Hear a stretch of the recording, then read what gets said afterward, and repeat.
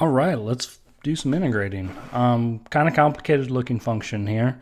I think what we're going to have to do in this case is we're going to have to utilize U-Substitution. So what I'm going to want to do is pick out some U that is going to be an inner function. So as I can see this, I think we have the x to the fifth is inside the e to a power function, inside of an exponential. So let's go ahead and make that the inner function, right, the u.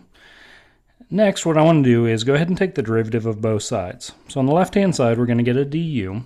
On the right-hand side, we go ahead and say that's going to be 5x to the fourth, and then we always put a dx on this side.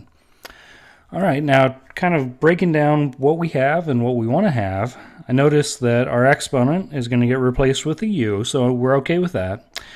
So we should end up with like e to the u power inside this integral. We want everything else to be replaced with that red equation somehow.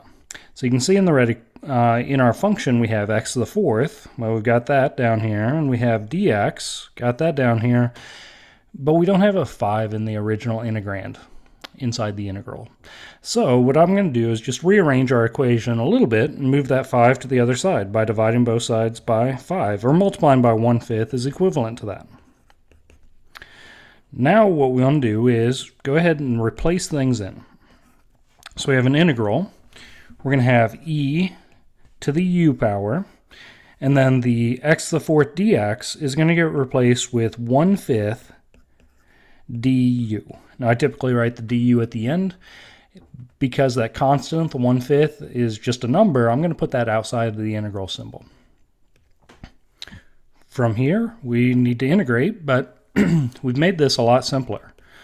All right, we just have to integrate e to the u power, which is also going to be, well, e to the u power. Now that we've integrated, we also want to include a plus c because this is an indefinite integral. We don't have bounds of integration. And then to finish this up, well, our answer right now has u involved. Our original only had x's, so we need to get back to x's. So to do that, what we want to do is use our definition of u from the very first line I wrote down, and we're going to replace u with x to the fifth. Bring along that plus c, plus a constant at the end. There's our antiderivative. Now you could always double check by taking the derivative of what we just found. It should end up being x to the fourth e x raised to the x to the fifth power. So good luck as you're working on these. It takes practice, but you'll get there.